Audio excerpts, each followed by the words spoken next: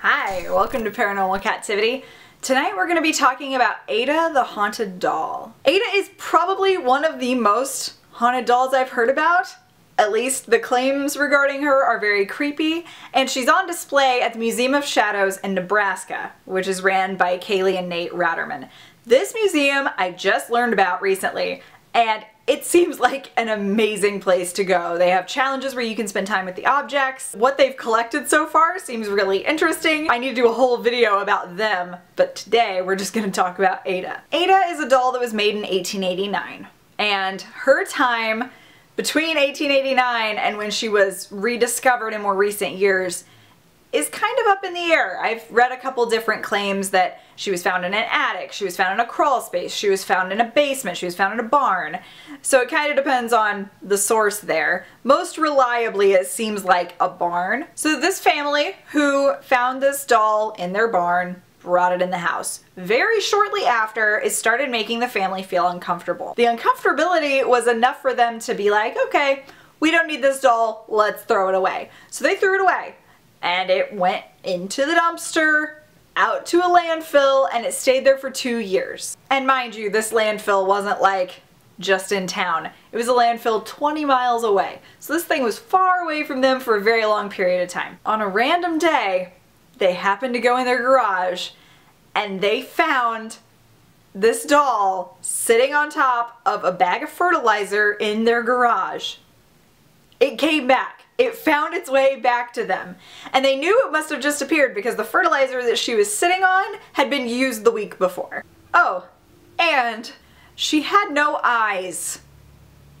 She came back from the landfill with no eyes. Of course, this freaked them out. They decided to throw the doll away again. This time, from the time they threw it in the dumpster, went in their house, and came back outside, the doll was outside of the dumpster again, just sitting on the ground next to the trash can. So after that happened, they were actively looking for a place that would take haunted objects, and they discovered the Museum of Shadows. So they got in contact, asked, please will you take this doll from us?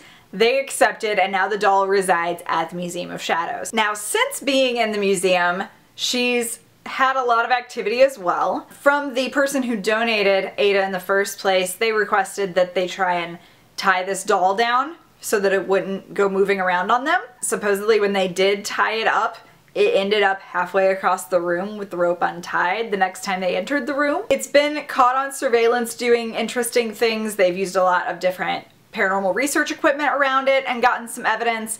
There's claims of it having created touching sensations on people, voices could be heard, noises could be heard, just an overall presence of just it being there, just sensing that entity is around this doll. It's so bad that supposedly the now current owners wear a hazmat suit when they go to move this doll or to change its position in the museum.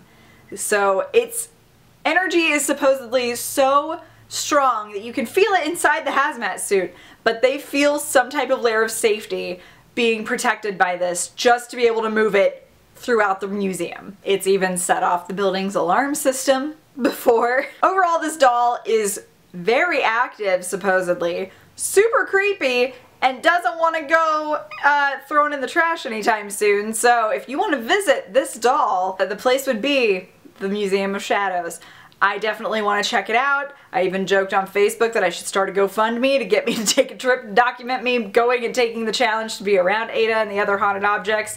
And my God, if I was able to do that, it would be so much fun. Thank you guys so much for watching. Let me know what you thought about Ayda in the comments below. I love to read about it. Thank you to Jason Riddle and all of my Patreon peeps for being awesome and helping me to make content for you guys. And if you guys want to support me on Patreon as well, information's down below. You could also support me by buying a Paranormal Kativity shirt if you'd like, or you could just support me by liking this video and commenting and sharing it around, because all of that stuff matters too, and I really appreciate all of it. So thank you so much for watching. I'm Kat, and this is Paranormal Kativity. Have a strange day.